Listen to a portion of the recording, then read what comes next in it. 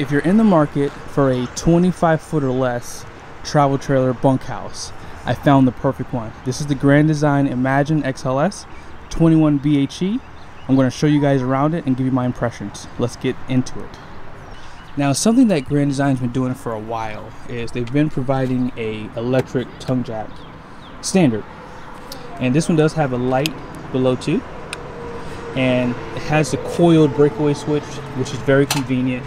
And then all the hardware is pretty easy to use. They do give you 2 propane tanks, 20 pounds per, and you do have an area back here for dual battery setup too. Now, as far as the front cap goes, they do provide a rock guard for the bottom of the RV, which does help with the appearance. But you do have a gel coated finish on this one. And I do like the design of the Grand Design Imagine's front caps and the sides too. And this door is actually a little bit taller than the one I did on the 22 RV. However, you do have a little bit more structure coming into this area, so it's not as deep as the other one was, because this wasn't here in that 22 RVE that I did a review on, so just keep that in mind. But it's still a lot of space. You could definitely put some trays in here. You do have some lights for both sides. There is no power plug, however. I'm actually surprised that they didn't put one on the side, but nevertheless, let's keep moving on. You do have a window here for your bedroom, or really not even a bedroom. This is, you'll see when we get inside. I'll show it to you. But check out your steps. You do have aluminum steps, and decent sized entry door too. I'm 6'1", and I didn't have to duck down or anything to get inside. You do have a 15-foot awning with the LED strip down below. You have 2 speakers for your outside entertainment. And one thing that I like about the Grand Design brand is that they started putting Goodyear tires standard from the factory. These are going to be a ST205/75/14, and here's the capacity for the tire. Hopefully you can read it upside down, but if you can't, 2,040 pounds, 65 psi is cold. And yeah, I definitely like this, because if you did want these tires at some point, they were on back order for like 3 to 6 months, and maybe it's because Grand Design was taking them from you. Now, something I would like to see from Grand Design is an upgraded suspension option, like the Crew 3000, Road Armor. There's a few of the other ones out there that are pretty good, and that just helps with on-the-road manners when you're towing the trailer. Now, on the side, you do have a cable hookup if you want an outside television, and they do provide some power outlets too. So let's get serious about outside entertainment. If I could go back, this is something I would have definitely looked for on my RV. Because we full-time, this is something that's very important, but if you don't full-time, this is still kind of important. They actually give you a true, useful outside grill. So let me go ahead and pull this out for you guys. I mean, if you really like to cook, I mean, this is legit right here. Hold on one second. Check this out.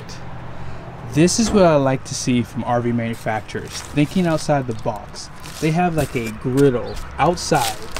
You have your awning to kind of shade you from the sun. Amazing. This is what I like to see right here. And this tray is through Moride, and the grill is through Capital. It's a Capital griddle. And they give you a spray port here on the side. Man, this is the way to go right here, guys. Grand Design for the win. I will tell you, they have a bright future for me when it comes down to buying my next RV. But all in all, really good setup. They give you a refrigerator for the outside if you want to have some drinks available to you when you get hot. And down below, if you want to hook this bad boy up, you do have an area down here to do so. And here's a better look at it when it's closed too.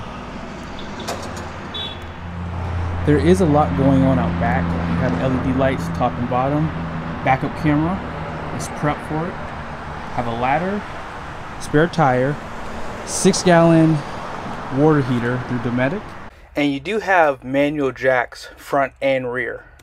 So the 30 amp connection is right out back. So you do have a skylight right here, have 2 vents, and then there's your AC in it. Looks like it's an evolution through Dometic too, right there. And I don't know if you guys can see up yonder, you do have a standard solar punch RV. I'll show that to you here in a second.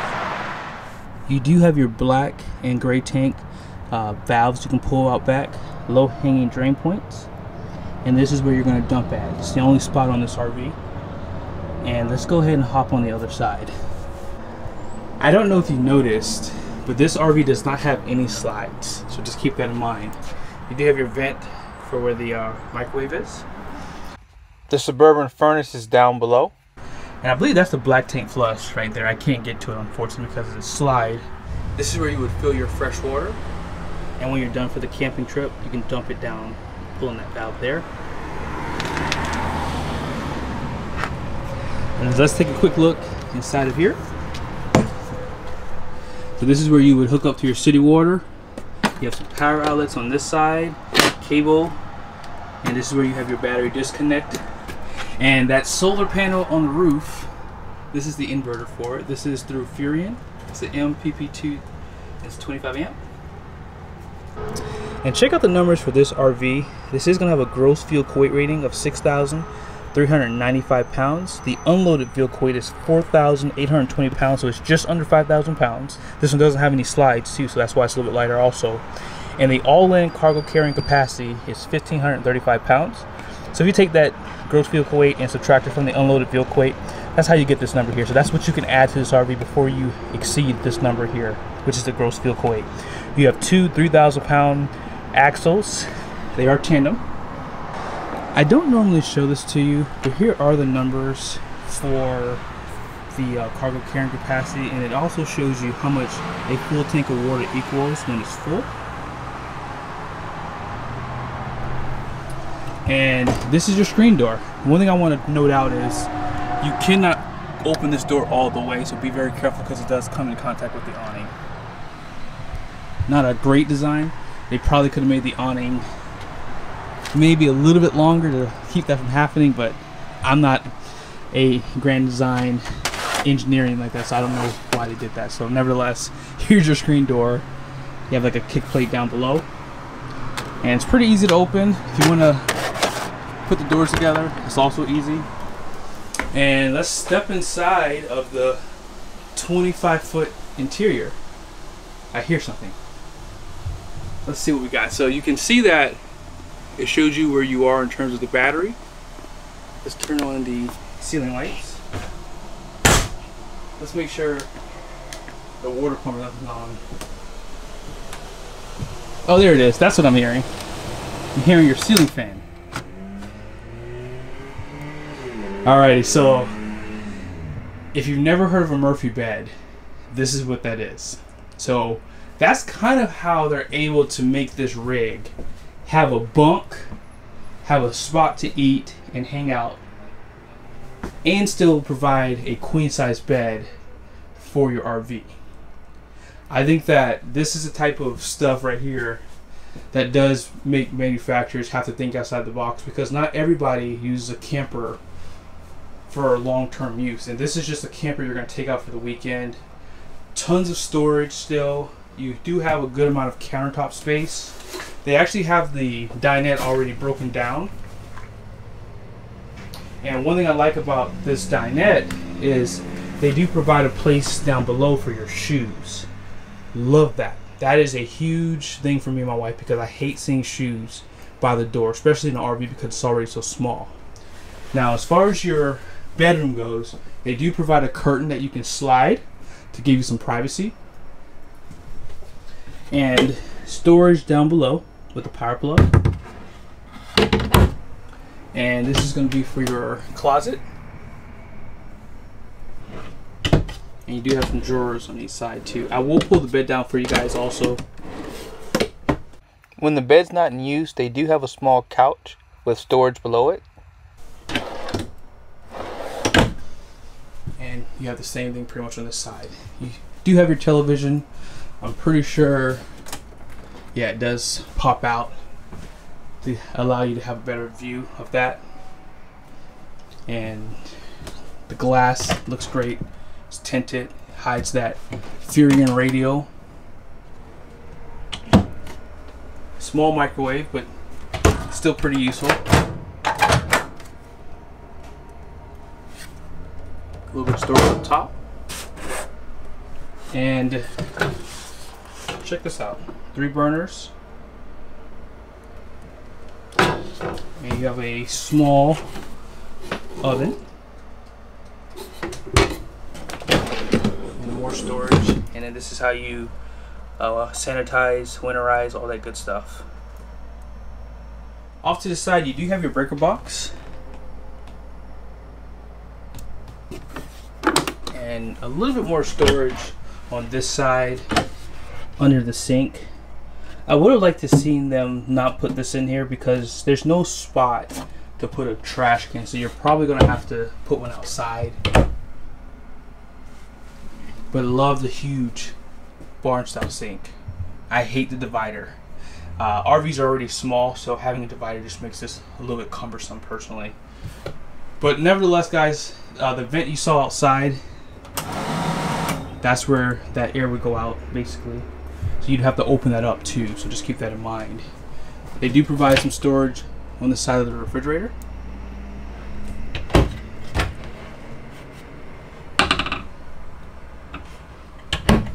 And then check this out. This is most likely a compressor style refrigerator,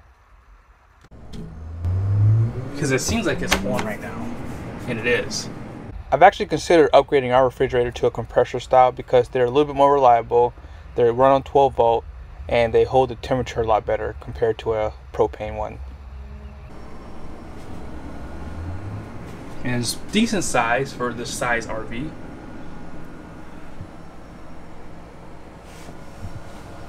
Above the dinette, you do have some storage. And you do have 2 bunks, really large. You could have 2 kids sleep up here if you like. Big windows, curtains to give them some privacy. And that window opens and that's just an exit right there. 2 USBs, Type A and Type C. Light. And down below they give you the same stuff. The only thing is your kids on the bottom, if there was ever an emergency, they would have to go out the way. Although I will say the door is pretty close, so they do that just because it's probably protocol for them to have an escape window just in case. And you guys saw this earlier.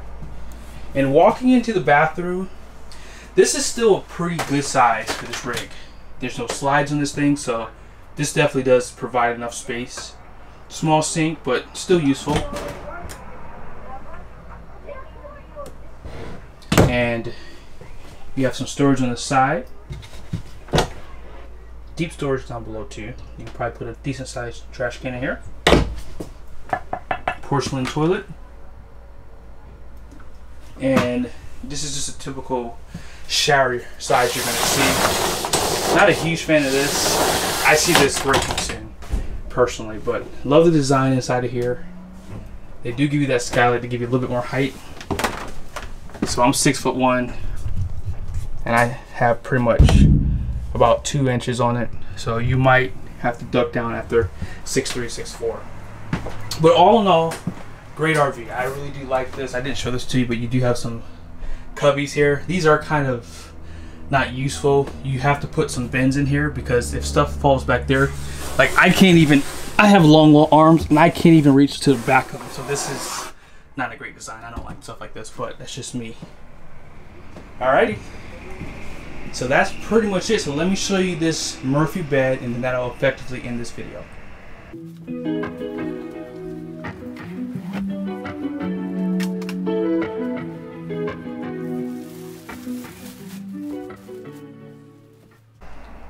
That took me less than 20 seconds to do. So once you pull the bed out, just check out your door. You still have a good amount of space. Even if you kept the bed out all day on a Saturday, you don't want to put the bed up, I don't blame you. You could do that.